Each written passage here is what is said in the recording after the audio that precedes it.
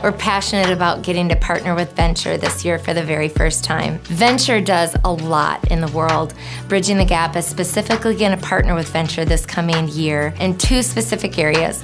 One being border patrol stations on the border of Nepal and India, and the other being putting on women's conferences in Nepal, similar to Thrive. In some of the areas where Venture serves, up to 70% of the girls are being trafficked.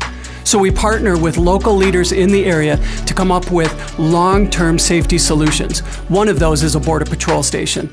Right on the border of Nepal and India, we employ women who have actually been rescued from trafficking to be watchers. They watch for vulnerable girls who are being trafficked across the border.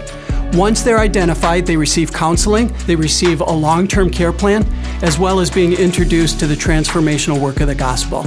I want to say thank you so much for partnering with Bridging the Gap and Venture. Your investment is not only changing lives, but it's changing generations, and it's introducing the gospel in some of the darkest places on the planet.